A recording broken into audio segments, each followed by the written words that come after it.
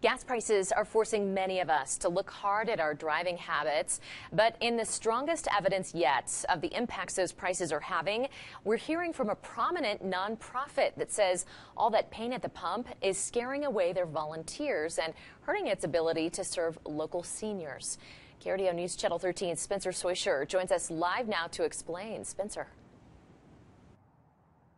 Yeah, Heather, here at this gas station off of 8th and Cimarron, gas is at about 85 a gallon right now. It's an amount that's so high that it's affecting people's ability to help others. The volunteers are our primary way that we're able to deliver some 500 to 600 meals a day.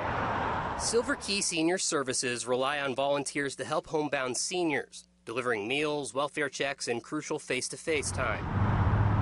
But the price of gas is bringing all of that to a sudden halt.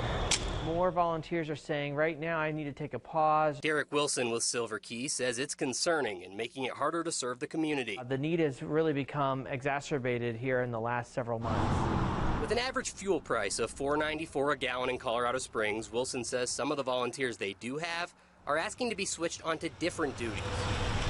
The nonprofit does have a fleet of its own vehicles, but if volunteers drive those, the costs will simply be passed along to the organization, which in turn will impact even more services. And it's not just the volunteers feeling the pinch. Most of the seniors are on fixed incomes, and Colorado Springs Utilities is just days away from approving yet another rate hike. We probably get anywhere from 3 to 15 calls a day to our Silver Line about utility assistance and needs, or power's going to be shut off, something like that. Wilson is steadfast, saying when it comes to providing essential services, Silver Key will find a way. Everything that we do, it operates on the generosity of others. But for now, when it comes to volunteers, the generosity has hit a major bump in the road.